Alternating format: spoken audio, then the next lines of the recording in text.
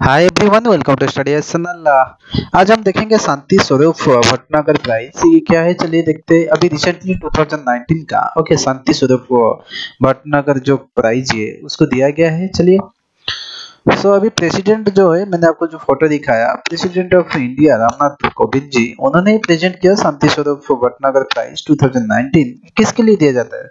Shanti Swarup that is Bhatnagar prize किसके लिए दिया जाता है ना? Outstanding contribution in the science and technology के लिए। ठीक है, वेरी इंपॉर्टेंट है, इसको याद रखना। Outstanding contribution in the science and technology के लिए शांति स्वरूप भटनागर प्राइज दिया जाता है। ठीक है, ये क्या है?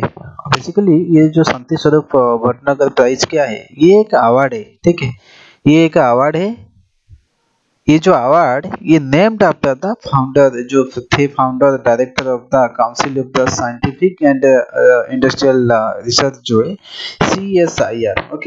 CSIR का फुल फॉर्म क्या है ना? Council of scientific and industrial research. इसके बाद इसके ऊपर मैंने एक वीडियो बनाया। ये एक ऑटोनोमस बॉडी है। ये एक वीडियो है, पूरा डिटेल्स है CSIR के बारे में, अभी रिसेंटली है। इसको ये बहुत ही न्यूज में आता है, तो इसको थोड़ा सा देख लेना। जो थे लेट डॉक्टर जो सर शांति स्वरूप भटनागर थे, उन्हीं के नाम पर ये जो प्राइज है, ये मीन्स अवार्ड है, इसको नाम रखा गया।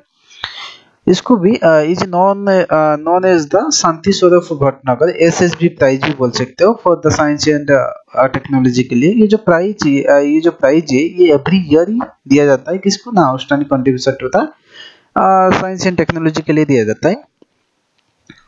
ये हो गया शांति स्वरूप भटनागर जी है। ये लेट है। इनका जो डेट ऑफ बर्थ ये तो हमें चाहिए नहीं है। बस मैंने फोटो ऐसे दिखा दिया आपको। Father of the research laboratory जी है। नेचर ऑफ द प्राइज क्या है? इस जो प्राइज है जिसको मिलेगा वो क्या होगा ना? 5 लाख। 5 लाख जो है रुपीज मिलेगा उसको। Are awarded annually for the notable and outstanding जो रिसर्च है अप्लाइड किया गया है। जो प्राइज मिलेगा जिसको 5 लाख रुपीज मिलेगा। ये कौन सा डिसिप्लिन में देगा? बेसिकली जो साइंस एंड टेक्नोलॉजी मैंने बताया आपको, वो कौन सा सेक्टर होगा, डिसिप्लिन में आता होगा। एक तो हो गया बायोलॉजिकल साइंस, हो गया केमिकल साइंस, हो गया earth atmosphere ocean planetary science, engineering science, mathematics science, medical science and physical science. इसका एलिजिबिलिटी क्या होना चाहिए? एक एलिजिबिलिटी ये होना चाहिए कि एक इंडियन होना चाहिए। तो इंडियन, ठीक है। जो एक इंडियन, ठीक है, वो क्या है ना? 45 years means is any field of the science, मैंने आपको जो दिखाया और टेक्नोलॉजी में, ये वो क्या है ना? एंगेज रहेगा up to the 45 years as तक।